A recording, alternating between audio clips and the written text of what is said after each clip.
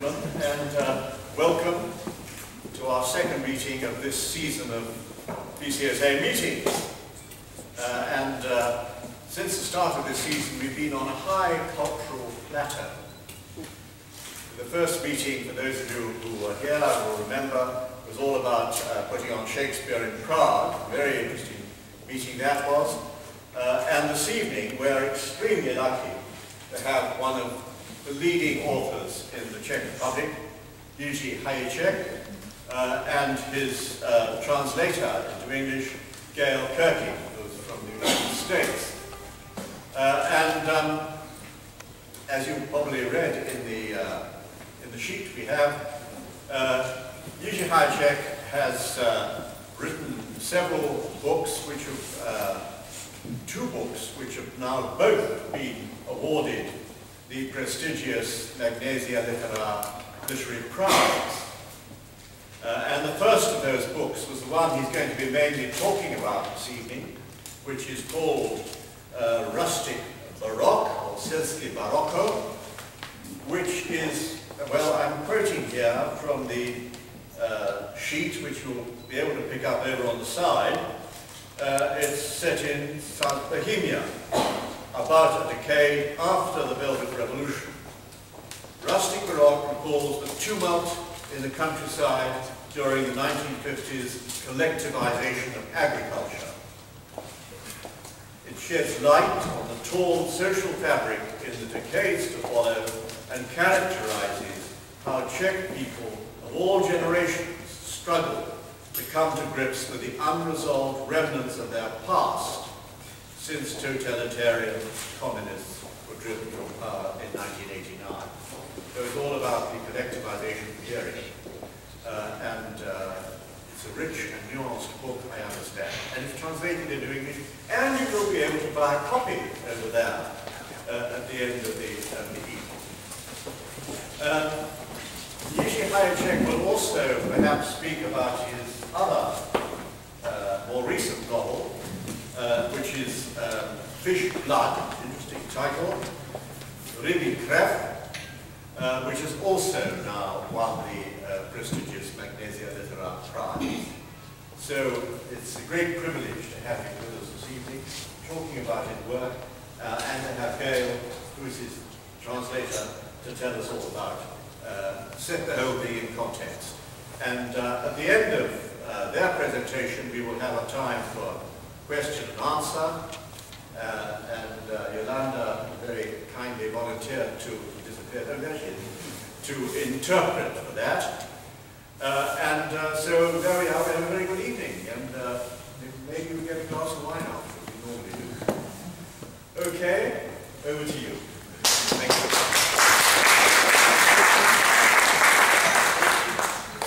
Well, I guess I will sit normally. If anybody can't hear me, then please raise your hand and give me a wave. Otherwise, my voice is pretty strong. I think it probably won't be a problem. If it is a problem, it might be that my voice might give out because I've gotten a cold in the last couple of days.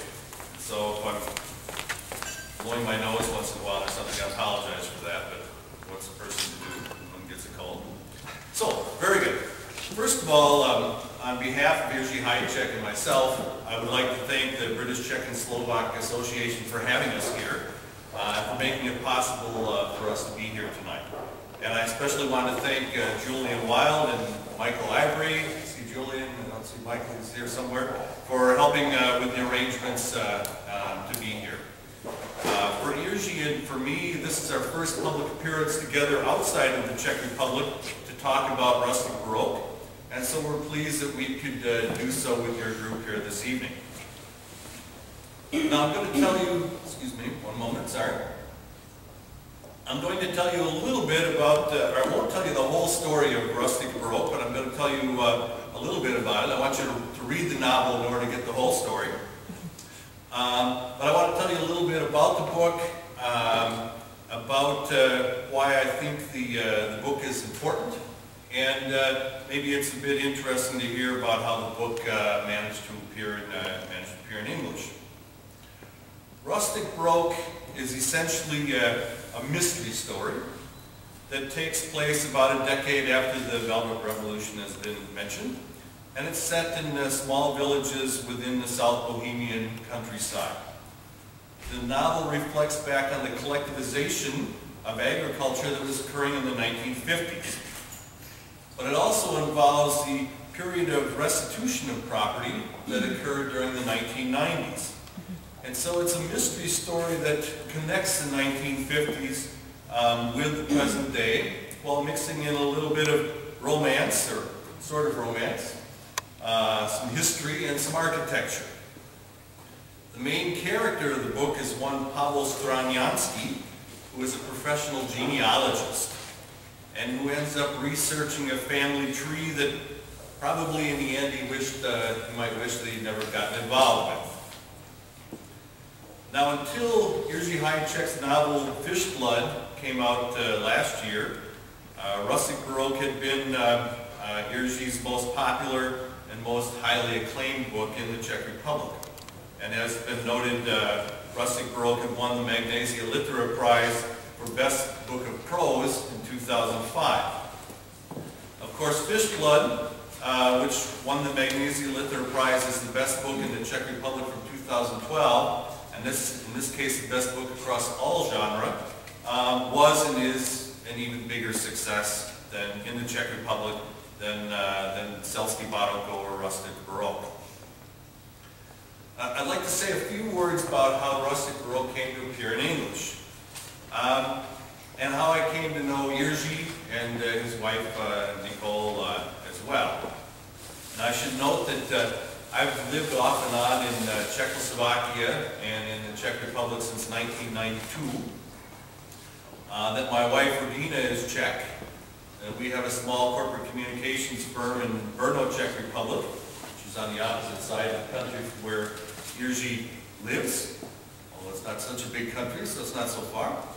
That I quite like Czech beer and Moravian wine and Czech food, so you can say that I've been more than a little bit Czechified over the past couple of decades.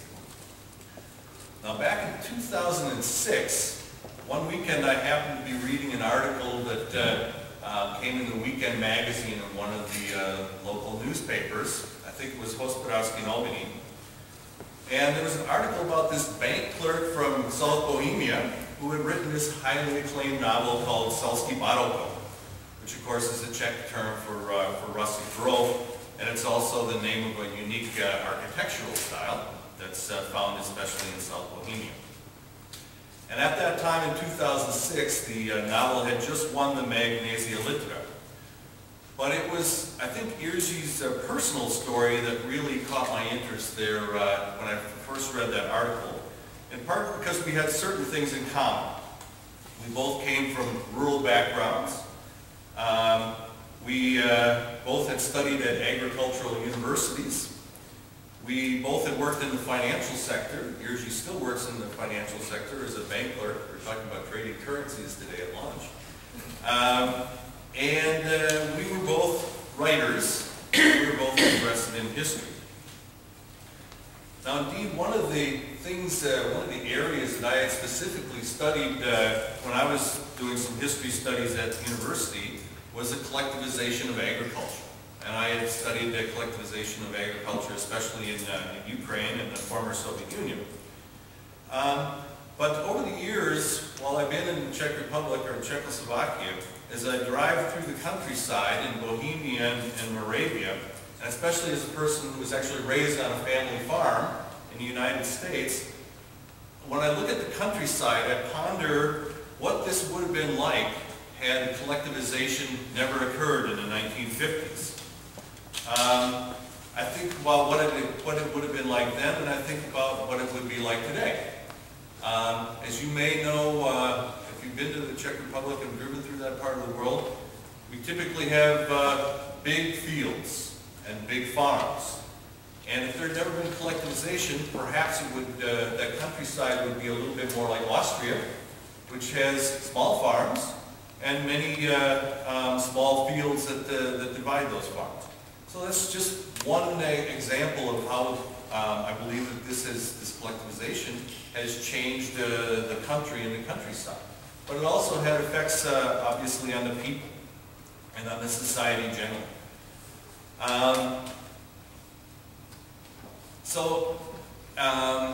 As I started to read Selský baroko in Czech, I started to get more of an appreciation for the effects that collectivization had on Czech society and the countryside.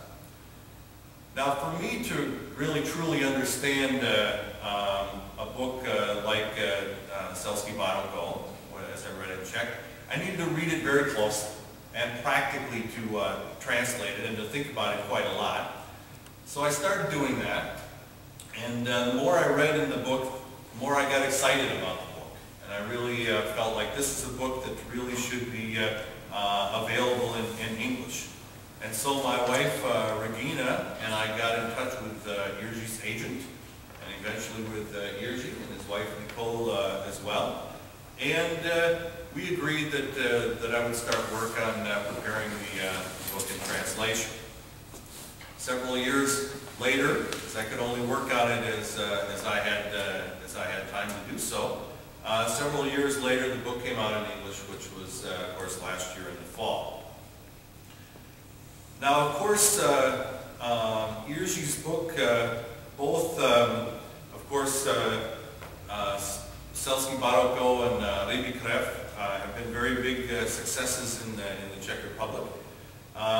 But the Czech Republic, of course, is a small market, and now we're trying to bring the book. We are bringing the book to the English-speaking market, and the English-speaking market is a little bit tougher.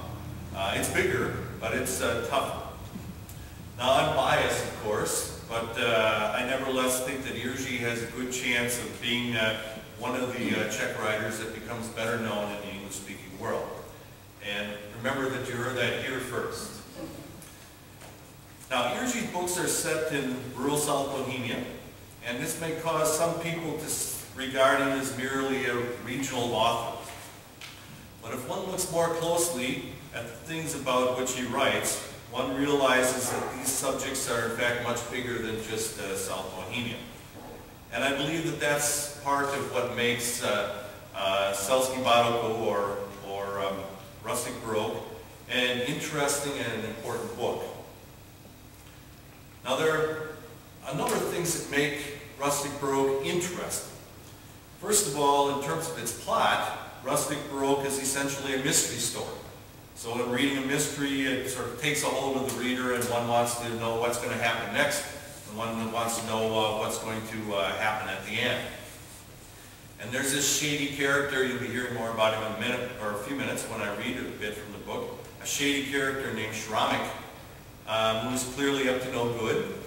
And there's a beautiful young lady whose name is Daniela, and she turns out to be a little bit more complicated than she first appears. And there's a mysterious lady called Rosalia Zanlova, who had been a village beauty in her days during the 1940s and 1950s in the little village of Tomášice, imaginary village of Tomášice, although Jiří won't tell me where is Tomášice, but I suspect that it has another name as well. And then she became the center of some controversy during the 1950s when the communists were coming to dominate over the villages and over the villagers. And at the start of the book, we don't really know what is the story of Rosalia Zanlova, but we find out more about that as we read on. Another aspect of the book that I think makes it interesting, besides its being a good story with some colorful characters, is that it helps us to learn something about the Czech Republic and the former Czechoslovakia, about its culture, about its history, and as well even a little bit about the architecture known as Rustic Baroque, for which the book is named. Now, while these things make Rustic Baroque interesting, I think there is something else which, in my opinion, makes Rustic Baroque important. And that is, we've had some allusions to it already, that the book deals with the dramatic events that were occurring in Czechoslovakia during the 1950s, and the things that were occurring in Czechoslovakia and former Czechoslovakia during the 1990s. As in many other countries in Central and Eastern Europe, During the 1950s, the local communists, with the backing and inspiration of Stalin's Soviet Union, were ruthlessly taking over the countryside throughout Czechoslovakia. And family farmers who had worked hard for generations to build up something were being forced to put their property into the collective farms. And the alternatives were imprisonment, were expropriation, were loss of civil rights and basic human rights, including such things as not being able to send their children to good schools, which could continue for a couple of generations. And so in some instances and ways, society was completely turned upside down. The rich were made poor, put low, and some of the poor and lower class were raised up and made powerful. Now that situation, of course, reigned for 45 or 50 years. And then after the Velvet Revolution in 1989, that started to be set right. Or at least there were certain efforts in that direction. But after 5 decades of socialism, the countryside could not be returned to exactly what it was, and neither could the society.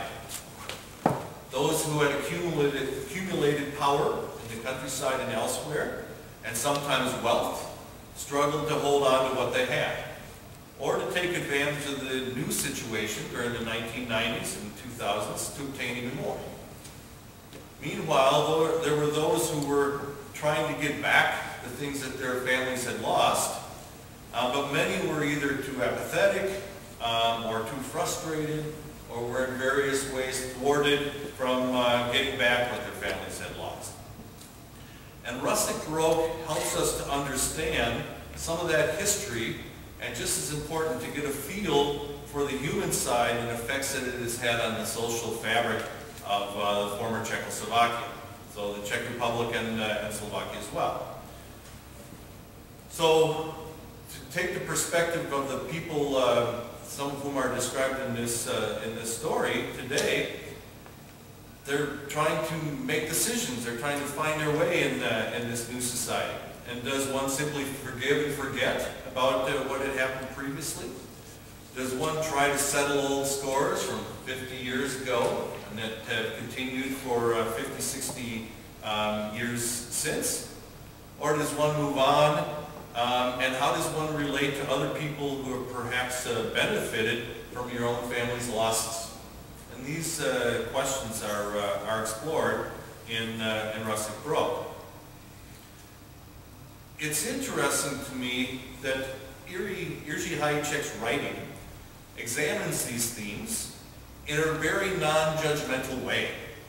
So I would characterize his writing as realism, we might even say naturalism. And he provides us interesting stories while trying to get us to, or encouraging us to think about the bad things that sometimes happen to people through no fault of their own. But he doesn't tell us what conclusions we should draw from this. That he leaves to us. And his latest book, Rybí, krev, or Fish Blood, takes a somewhat similar approach, but the subject is a bit different, and the era in which it's partially set is also somewhat different. Fish Blood is a book that's set in the present day, but in this case it reflects back to the 1980s instead of back to the 1950s, but still in the time of communism. And it's a story about what happens to people in villages in South Bohemia when their villages are leveled, or at least emptied out, for the sake of building a, shall I say, not so fictitious giant nuclear plant. Because we can easily recognize the fact in reading the story that this is the Temelín power plant that exists in South Bohemia today.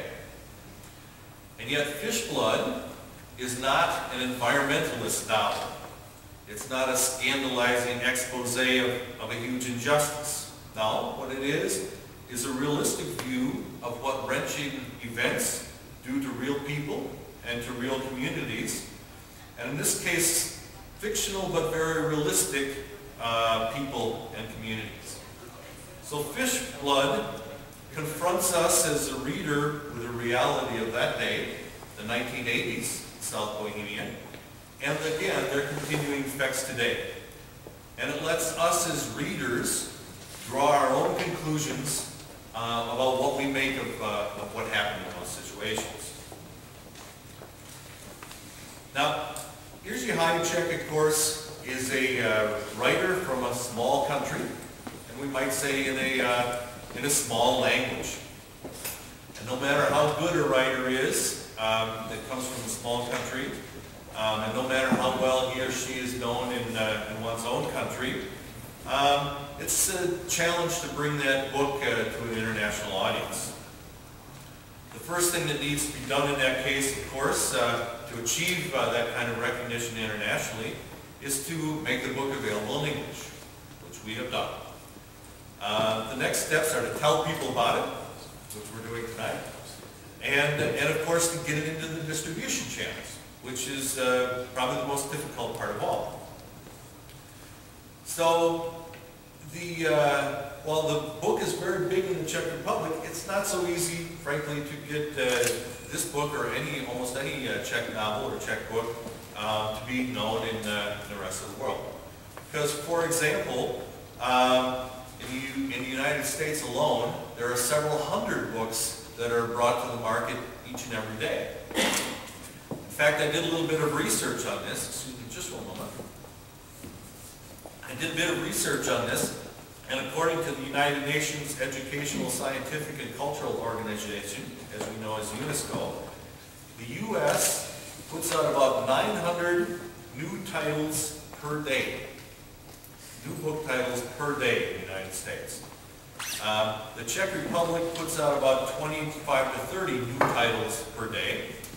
And just to make an interesting comparison, Iceland puts out about four new books, new titles per day. To put that in per capita terms, the Czech Republic releases about one new book for every 1,000 people each year, which is not much different than the United States, which releases about 900, or one book for about every 950 people. And Iceland, which is a great land of readers, as we've seen, has one new book annually for about every 200 people. And as long as I'm mentioning numbers, and we're in the United Kingdom, I should mention that in the United Kingdom, about 400 books a day are published, and that comes to about one each year for every 420 people. So the point of all this is that there are a lot of books out there, and there are a lot of books for people to talk about, so it's not so easy to be heard. And of course, at least in the United States, I'm not so familiar with the situation here in the UK, but there are more bookstores closing every day than there are opening every day. That doesn't mean that people have stopped reading books, of course. They're buying their books online now. And it does mean that the channels of communication and the channels of sales have changed. And that has some advantages and some disadvantages, of course, in distributing books. So far, I would have to say that we've had more success in promoting the book Rustic Baroque in the United States than in the UK. In part, I would say that's because we have targeted sales of the book in the United States specifically to people who have Czech ancestry. And in fact, there are several million of those people in the United States. And there are even some communities, especially in Nebraska and Texas and Wisconsin, where I'm from, and other states, where there are still communities of lots of Czechs that are sort of repositories of Czech cultural heritage.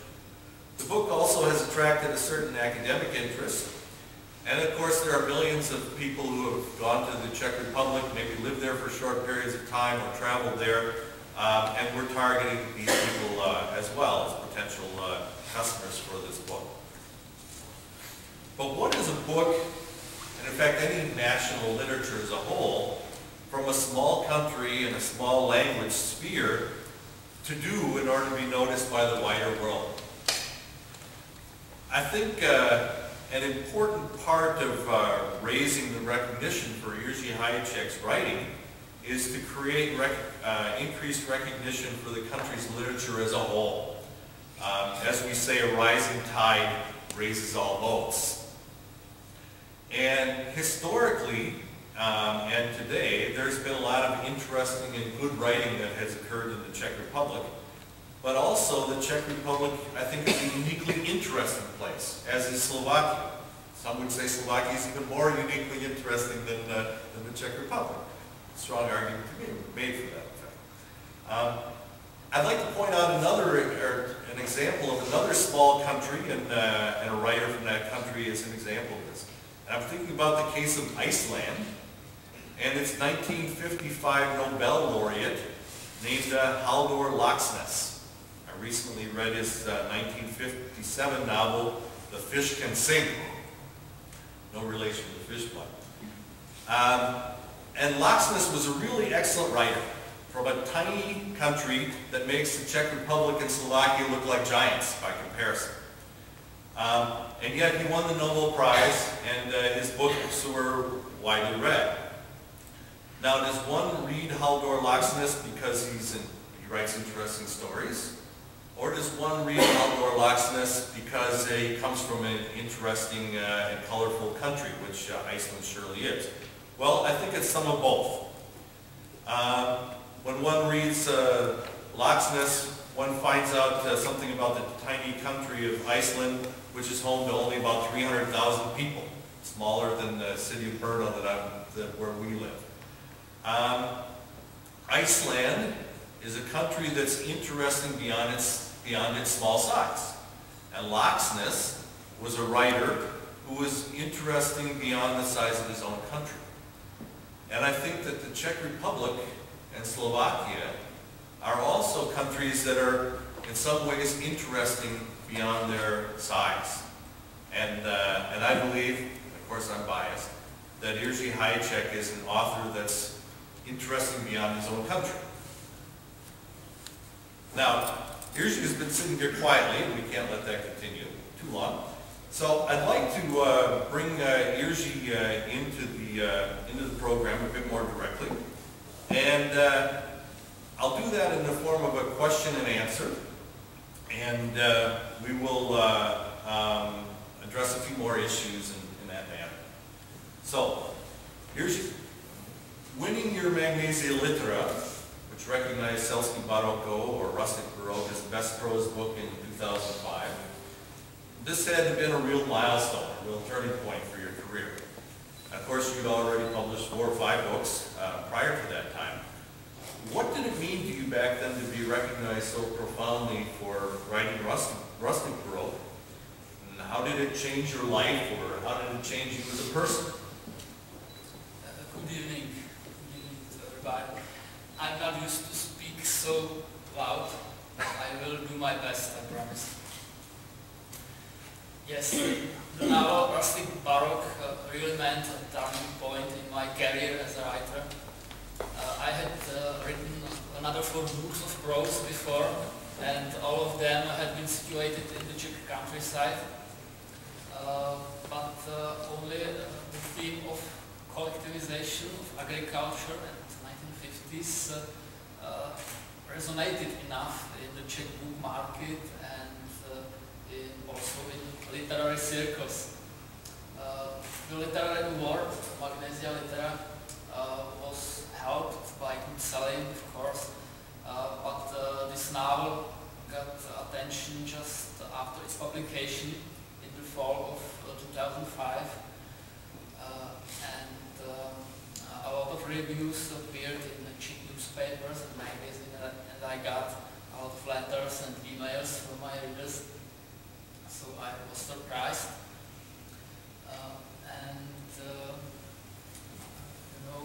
What's the main reason of this attention? I would say that this theme, this specific theme of collectivization of agriculture hadn't appeared very often in Czech fiction, even after the Velvet Revolution in 1989. And according to the reception of Rustic Baroque, it showed that this painful part of Czech history was still living in society and in the minds of people. Now, Rustic Baroque looks back from a year 2000 or 2001 perspective on the 1950s collectivization. And of course, in the 1990s and the 2000s, there were huge challenges, or changes rather, going on in Czech society at that time.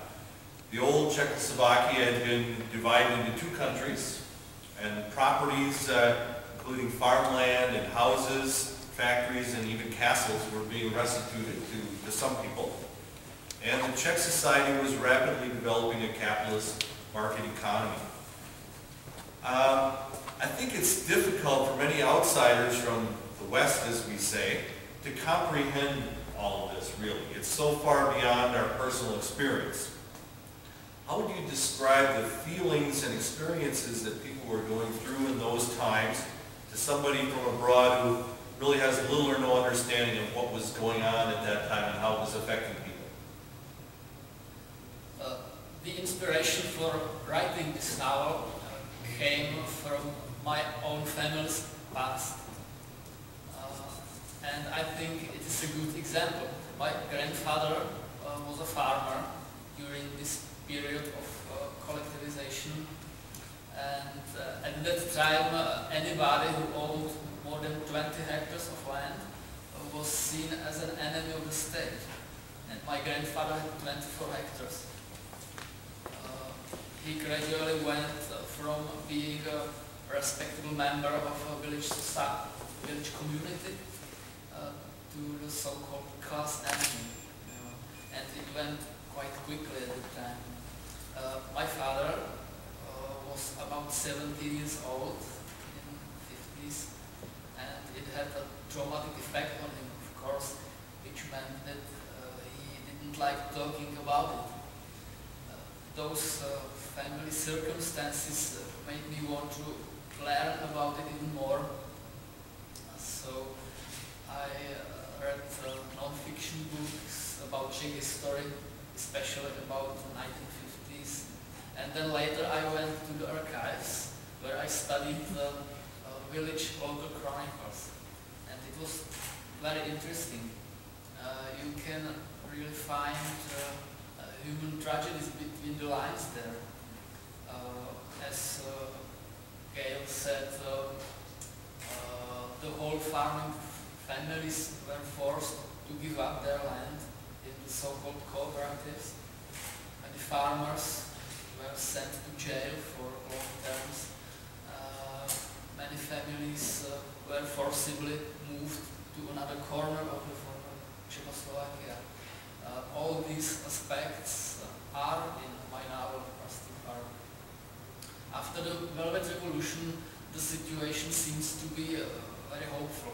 The process of restitution was started, but not everything went smoothly, I would say, and it took a long time in some cases. And imagine to begin farming after 40 years break, it was not easy for the people.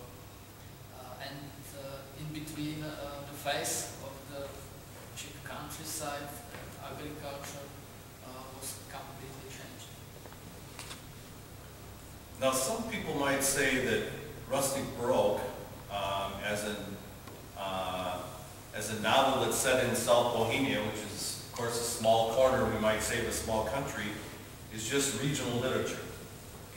I guess I don't see it that way, but tell us about the bigger, more universal aspects of the novel which could make it interesting for somebody, say, living in America or in the United Kingdom. Yes, I would say Rustic Baroque as a novel deals not only with this specific period of Czech local history. It's a novel about human interactions, about human and social memory, about how people are dealing with their past. I would say, of course, there are many things that people around the world have in common. So I hope that people can understand the novel written originally in Czech, but dealing with general aspects of human life. Now, Rustic Baroque was published in 2005, and your next big novel, Rybí, krev, or Fish Blood, for which you were awarded your second Magnesia litera, of course, came out in 2012. So I guess Fish Blood was 7 years in the making, we might say. That was a fairly long period of time. From a commercial point of view, one might think that an author who has just won a big literary prize would want to rush out with another book as quickly as possible. But I guess that maybe wasn't your priority. So tell us, why did it take so long to produce your next novel? Yes, I must correct you here. There is still a book between Rustic Baroque and Fish Blood. It's not a novel, more like a short story, which was published separately in 2007, and its title is Football Diaries. It's a story written in a more relaxed way, and let's say it's a sort of road movie, but set also in the Czech countryside. A man who has turned 40 and is up on the road with his sister, who he had never seen before. It's a funny situation, and a lot of things happen whilst driving together for almost a week. But I have to admit that this book wasn't received very positively and failed commercially as well. But back to your question. You are right that I'm not the type of author who is able to churn out books like that. I'm not able to produce a novel every year. I just need more time. And so, will your Czech readers wait several more years to hear from you again, or do you have something to deliver to us in a shorter period of time? As I said, I'm not a quick writer. For example, for the Fish Blood, my recent novel, I spent a year doing research and writing notes, another year writing, and another year editing the text. And you know, I'm not a full-time writer. I earn my living, as you said, as a bank clerk. So I can write only on weekends, on evenings, or on holidays. Now, the Czech Republic, as I've mentioned, is a small country with a small language, spoken only by about 10 million people, or 15 million if we include Slovaks, whose own language is generally regarded as equally intelligible with Czech, of course. And for a small country, it has a strong literary tradition. So people know names like Karl Čapek, Jaroslav Hašek, Bohumil Hrabal, of course Václav Havel, but there are other great names that are not known at all abroad. How would you describe the situation today generally for Czech authors of fiction in regard to being translated into other languages and being published abroad? And of course I'm speaking especially about English, but I know that other languages are also important. What has been your own experience in this regard? Yes, as you said, it is not easy for an author from a small country to gain an international reputation. Czech has always been a minority language, and the Anglo-Saxon world has thousands of its own wonderful writers. But still, there are a couple of Czech names that are well known abroad. For example, Milan Kundera, maybe, or my most favorite Czech author is Škvorecký. He died 2 years ago, but he lived in Canada for a long time. Yes, I would say I'm speaking about translations in English now. The situation within the frame of Europe or Eastern Europe is a little bit better. I have translations in Hungarian, Polish, or Croatian. I would say that the neighboring countries follow up each other's literature more closely because their historical experience is common. And of course, I know a couple of writers of my generation have several translations in English, mostly made with the help by state grants and published in some small university presses in the United States, for example. But if their books are really read by foreign readers in any great measure, it's questionable. Well, let's hope that that you'll be one of those writers from your generation that will become more widely known. I'd like to take just a few minutes and read a small selection from Rustic Baroque in English. And I'm going to stand for this, I think. I read better when I'm standing. I normally read best when I'm standing and walking about, but I don't want to annoy you by walking about. I know the gentleman running the camera doesn't want me to walk about too much either.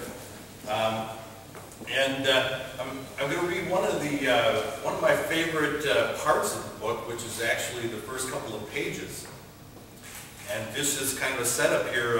The book opens it opens in the park garden near the castle in Chebon. I'm sure that a number of you have been there. Very nice garden, very nice city. And our hero of the story, Pavel Straniansky, is sitting in the park with this rather dodgy character by the name of Mr. Schramek. And they're having a conversation there. So let's just listen in on what they're talking about. And I hope I can read. Oh, for God's sake, not this miserable place again. I just thought to myself and sighed. The sun was searing through the thin green leaves, and the crown of the linden tree above us hummed with summer. Tourists, exhausted by the scorching heat, were plodding along the footpaths in the park, heading to the castle gate. Mr. Schramek sat beside me on the bench and just kept talking.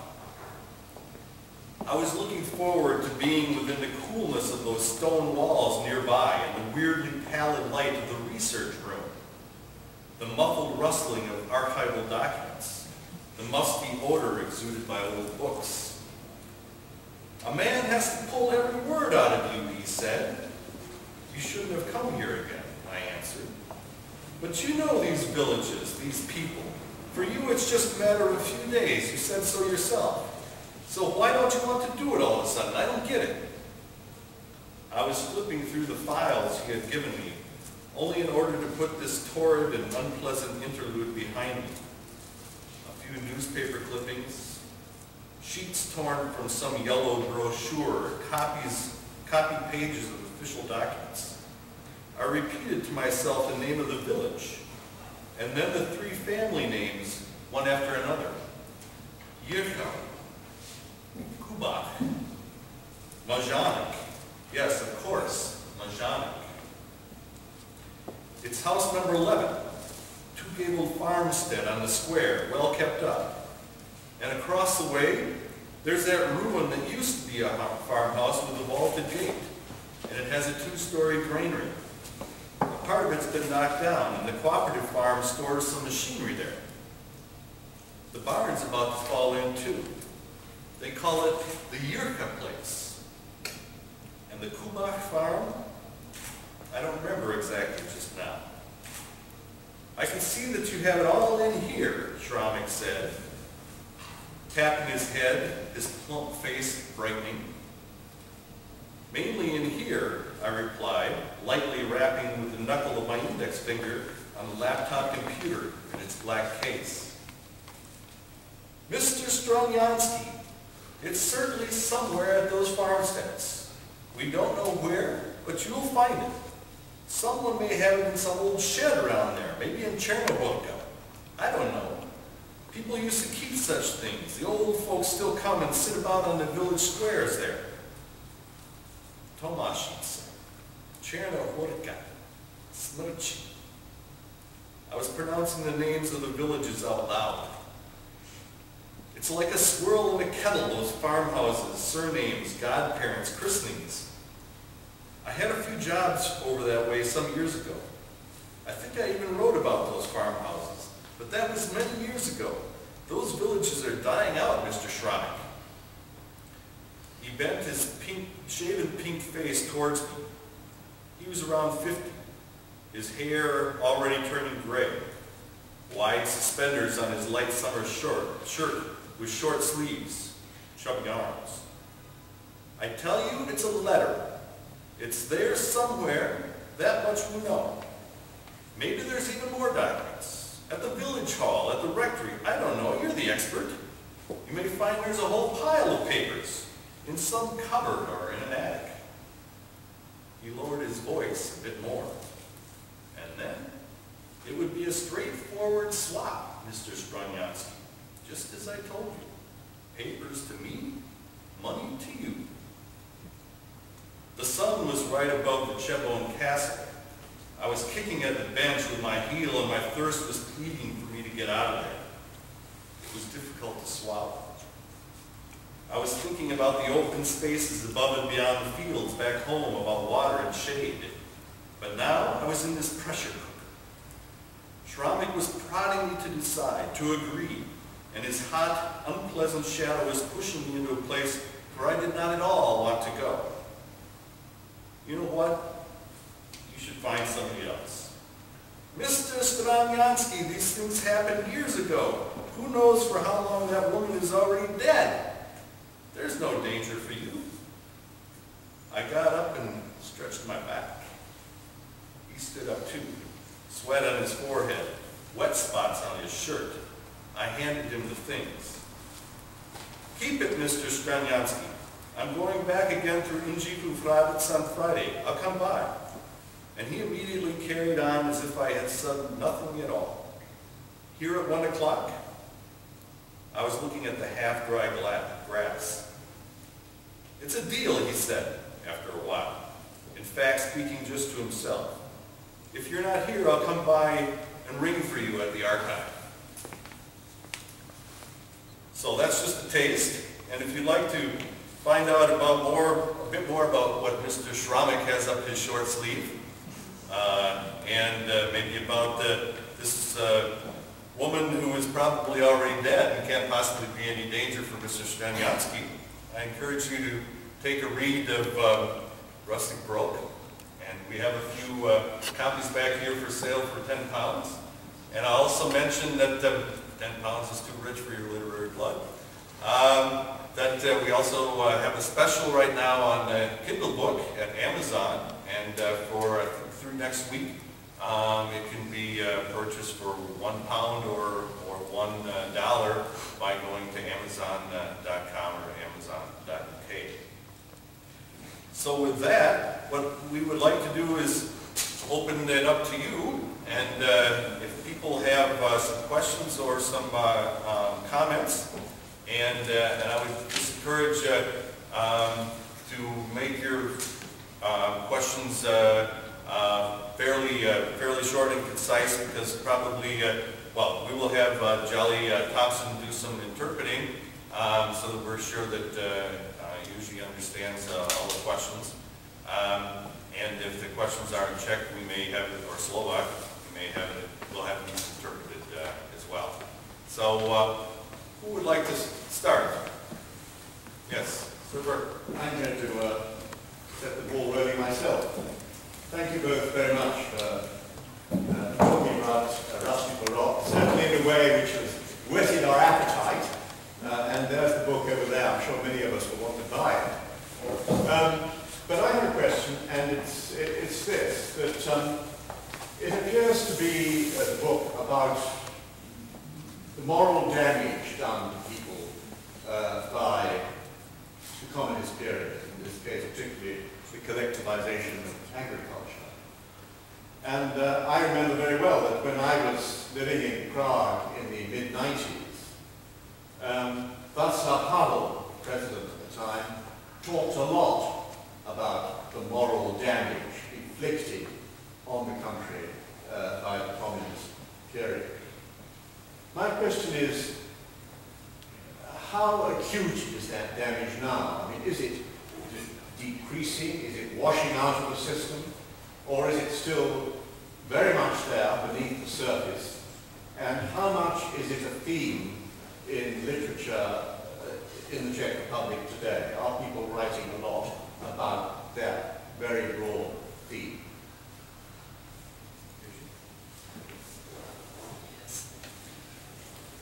I would say that in the Czech literature, many authors go back to the past, to the so-called big themes of past. So it means World War II, 1950s, 1960s, 1968, the Soviet invasion to Czechoslovakia and so on. And I am surprised how few contemporary Czech authors really is able to explore our present time. And there are a lot of articles in newspapers and in literary magazines, and the critics are asking all the time why nobody really writes about the present time. And I would say there are big themes in present, you know, but maybe one of the reasons is that the present is too complicated for an author or a man who is just living in this time. So maybe we will be able to describe or to depict today's problems in 10 or 20 years. I don't know. What do you think, Dave? It may be, and certainly there are authors that are addressing these things, and a number of them who are with the publishing with the same publisher host that Jiří publishes with, and so there is certainly some, and my sense of it is probably that it's increasing a bit, but it's maybe a bit still too fresh in people's minds, and maybe it's difficult to extract some of that from the people who were really close to it, like Jiří's. Well, of course, Jiří's grandfather died when he was quite young, but his father was sensitive about talking about it. And I think about, in my own family, something quite different, but my father was in the Navy in World War II, and was on the first hospital ship that came into Nagasaki after the atomic bomb had been dropped. And in his whole life, never ever talked. Ever. I never heard my father say anything. And I think to a certain extent, some of these themes are probably still too sensitive for people to address. But I think more and more it is coming into the literature, and more the younger generation, would you say, Jiří, that's writing about it? Maybe I could say to this theme, I agree with you that the moral damages are too big from the past, and maybe describing the present, we are keeping writing about the past. That's all. Next question, yes, please, here. Yes. Actually, first of all, I was interested in commenting on what the last two people have just been saying. Please do. But of course, it is also difficult in Britain to write about the present. It's not only a problem for the Czech Republic. I think less in America. I'm much more aware of US novels which deal with ordinary contemporary life than the British ones. And also going back to something before, Jiří mentioned how the farming situation in the Czech Republic between the 50s and now had changed. Of course, for very different reasons, precisely the same thing is true in Britain. Maybe not in Austria, as you mentioned, but certainly here. But sorry, those are just things that the question is about your book is about the character of Daniela. Why did you think it was important to, as well as all the other themes in your novel, to have this mystery at the end? I can imagine that you could have exactly the same novel, but without a mystery to be solved or a surprise at the end. And I wondered why you thought it was important to have this in the notebook? It's difficult to answer for me because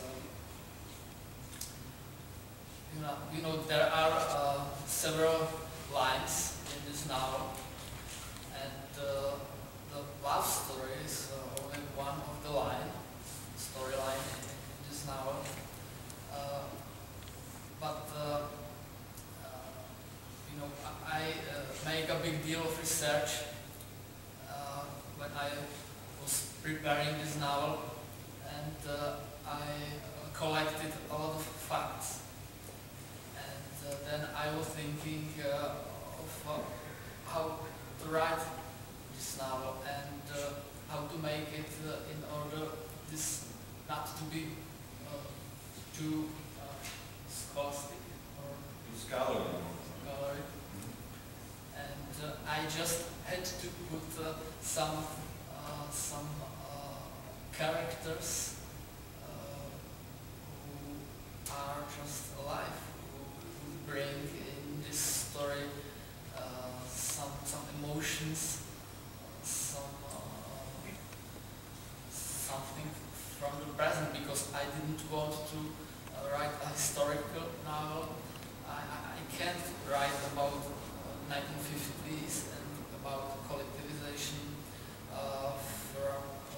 from the bottom, you know, because I was born in 1967, so it was my attitude to this theme, to observe this theme from the present time and to bring more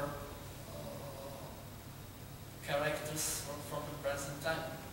I don't know if I answered your question. Yes, very interesting. Yes, I have a question to ask, but before I get to that, perhaps I may make two remarks which both inspired by what has been said here. Now, one point which I had is that a question whether what happened in the 50s in southern Bohemia, was that something which just happened in southern Bohemia, or have similar stories happened elsewhere? I'm sorry, I haven't read the book, but I got some idea what it might be like. And there I remembered late 50s and early 60s, when I spent some of my school holidays working in a cooperative in a village some 20 miles from Prague. And I would say it must have been very similar, because I met these farmers who gave their fields and everything to the cooperative. There was one or two farmers who didn't, and their life was hell.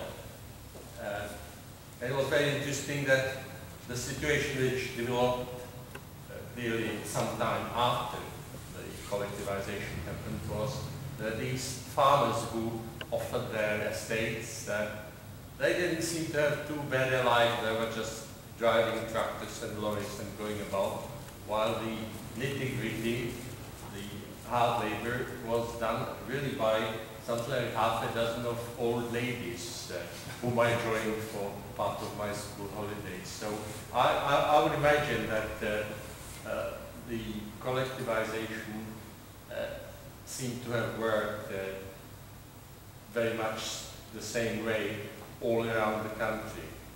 Now, the second point, I was interested to hear that there doesn't seem to be much reflection on the collectivization in novels, in belles letters. I find that interesting because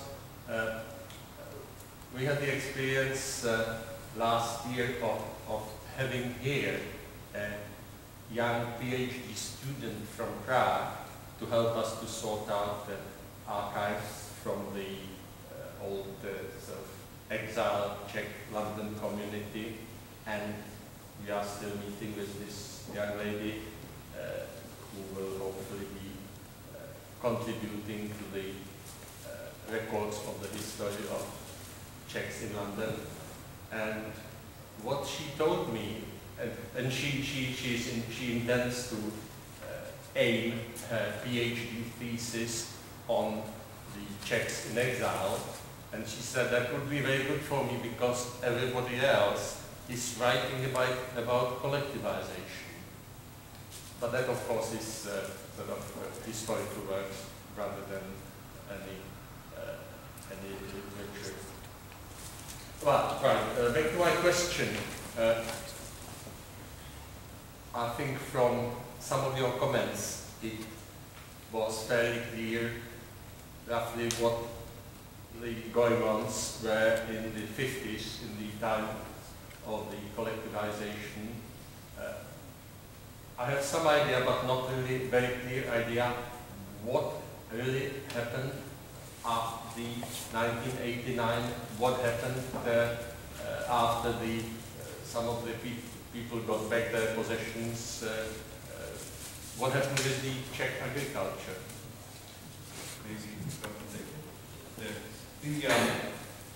What happened,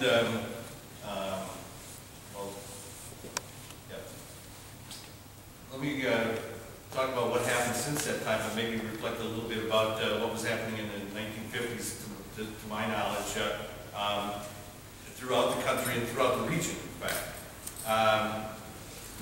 Certainly the collectivization was all over Czechoslovakia, and in fact collectivization was very common throughout the region, the Soviet bloc countries as we call them.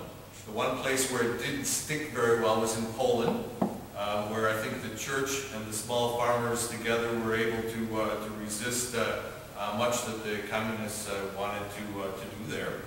But just about everywhere else there was collectivization, and it varied.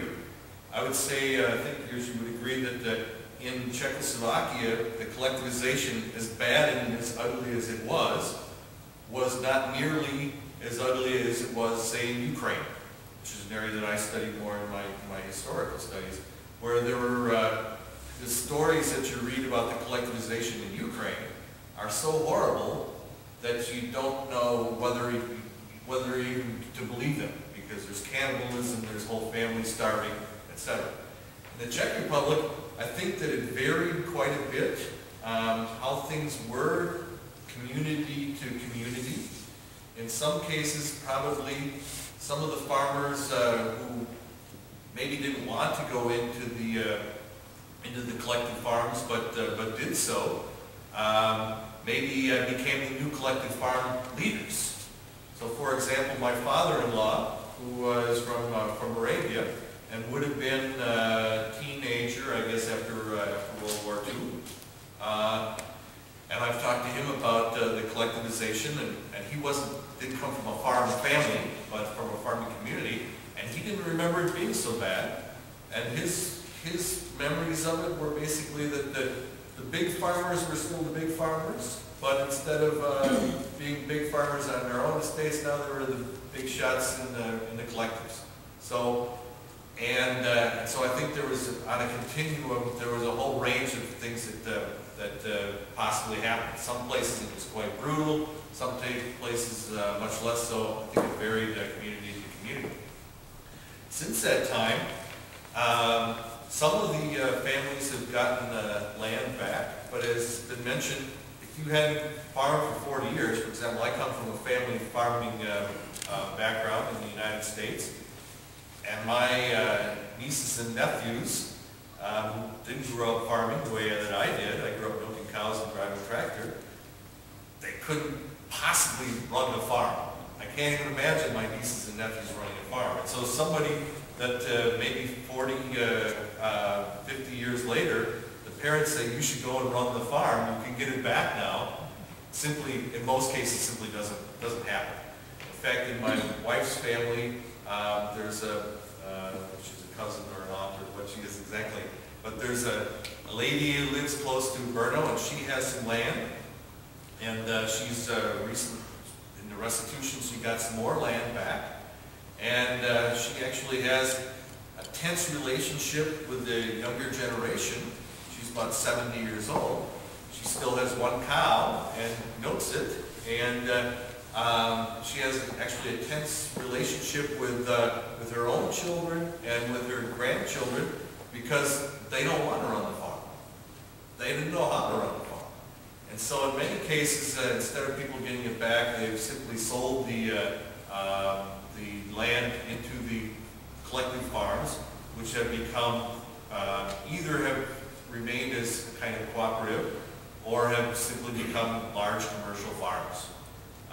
And so a lot of that, as you drive through the countryside now, you see the big farms. And as you do in the UK and in America as well. In the UK and America, it's because of the small farmers are just going out of business and the bigger farmers are growing all the time. But in a place like the Czech Republic, it's just because those big farms were created in the communist times and they've continued. And in some cases, they're actually being bought up by wealthy millionaires and billionaires who've made their money in the privatization of state assets and now are buying farmland. But it varies, again, it varies. And foreign investors. And foreign investors. For example, if you're a farmer in the Netherlands where they have to produce new land out of the sea, and you're a farmer and you'd like to buy some land, you can come to the Czech Republic. I'm not encouraging everybody to come and buy land in the Czech Republic, but a Dutch farmer can go to the Czech Republic and buy land much cheaper than he or she can in the Netherlands. So that's happening as well. Yes, ma'am. I remember seeing a long time ago a wonderful film, All My Good Countrymen, and I don't know the Czech title for that, but I'm sure Mr. Hájíček is aware of it.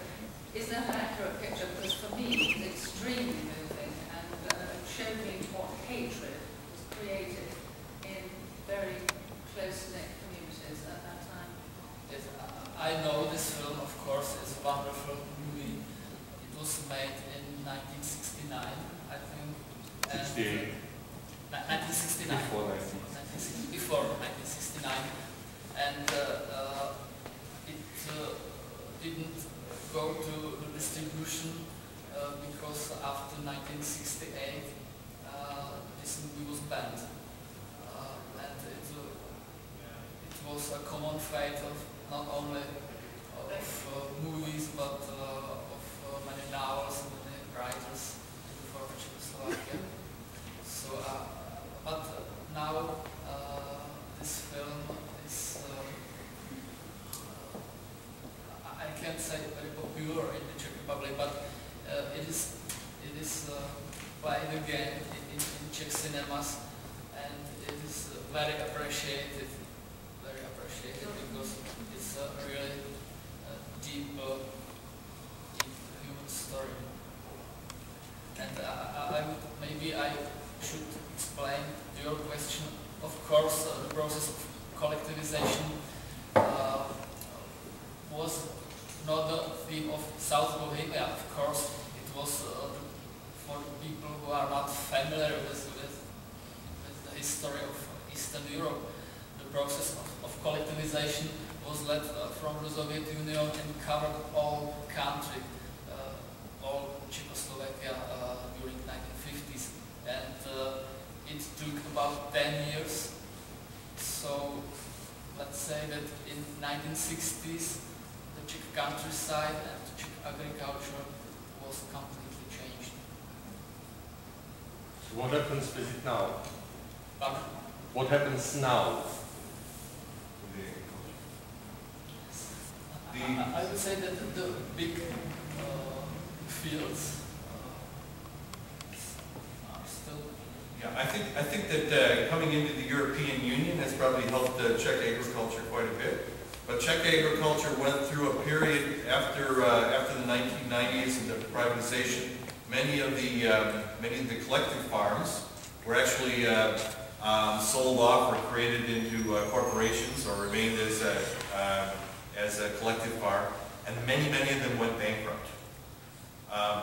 Farmers and families were able to take, in many cases, were able to take their land and some other property out of the collective farms, and so the farms were stripped of some of their assets, and so a number of them, many of them actually went bankrupt, which is actually mentioned also in Rustic Baroque, and as when any thing goes bankrupt, but it's sort of bound economically to continue. The land isn't going to disappear. Then somebody buys the assets at a cheaper price and creates a business unit that's able to thrive. And so now there's, I would say, quite successful agriculture. And even under socialism, I would have to say the agriculture in Czechoslovakia was, on an Eastern European basis, was very, very strong, because they had big farms, and they could invest in high quality, more or less high quality technologies and equipment, as opposed to in Poland, for example, there were still very many of these small farms, and their farmers would have 2, 3, 4, 5 cows, and they couldn't invest in the kind of equipment they needed, for example, to cool milk so it wouldn't get sour before it would be made into dairy products, etc.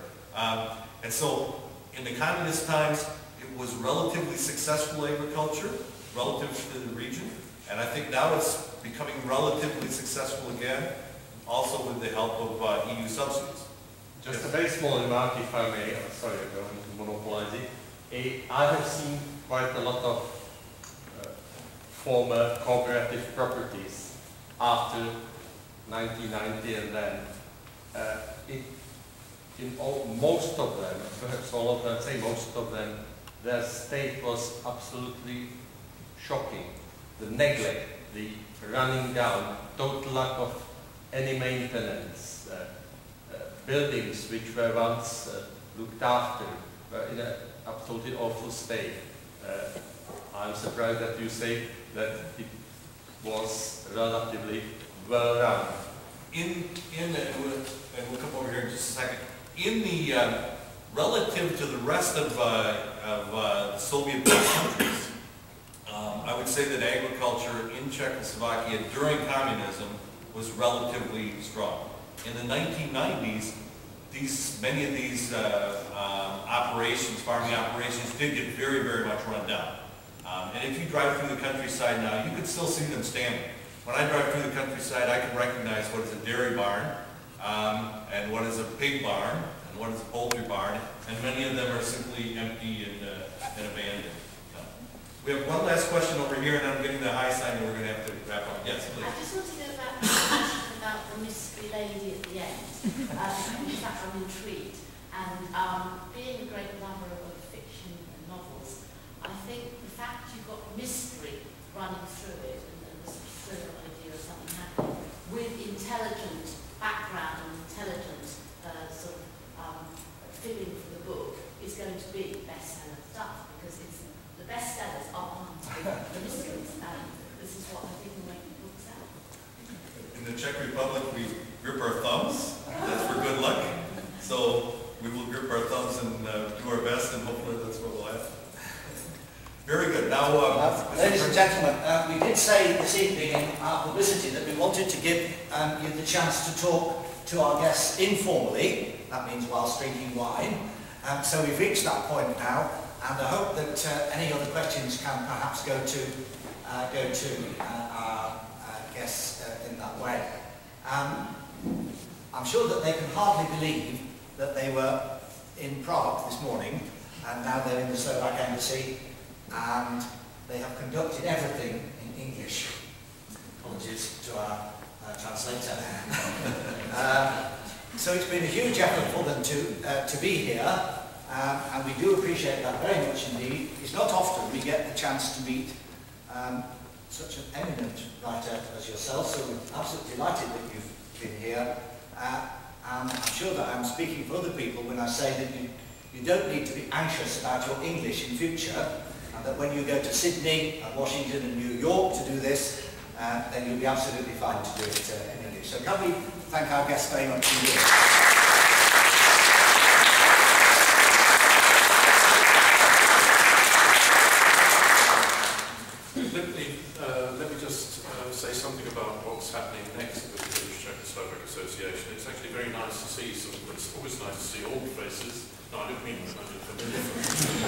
but also sort of unfamiliar and newer faces. And newer faces, please come again and please perhaps join the BCSA if you found this evening interesting. We do have a good program of events such as this throughout the year. Our next, it's not actually our event, it's an event we support. We support the Made in Prague Film Festival, which is promoted by the Czech Centre London. They've got rather a good program on this year, including the showing of the original Janoschik movie from the 1920s. We're not going to support Janoschik, he was a robber after all, wasn't he? But we are going to support the screening of a couple of documentaries about today, about today's shenanigans rather than those of the remote Janoschik era. One is called Free Smetana, and it's by Vít Prusak, and it's the case of the bus driver who defaced a political poster, I think in Olomouc, and was thrown into jail for this by the prosecutor who was the wife of the defaced politician. And this is treated in a rather humorous way, I see. So that's the Czech one. The film, the festival is actually Czech-Slovak this time. I should have said at the beginning. And the Slovak contribution is by a young filmmaker, documentary filmmaker, who's aroused a lot of controversy, Zuzana Biusi. But she's well known in Slovakia. She's stirred things up quite a lot. And her documentary is called Fragile Identity, and it's about the construction of a new Slovak identity and how this is done and how it's manipulated by certain people for nefarious purposes. So that's quite an interesting double program, an afternoon program on Saturday the 9th of November at Riverside Studios in Hammersmith. And if you can convince the box office when you turn up that you're a member of the BCSA, you get a reduction. So it's a highly recommended afternoon on the 9th of November. And in the same month, on the last Friday of the month, which remind me somebody is the 29th, is our grand dinner, to which everyone is invited, which offers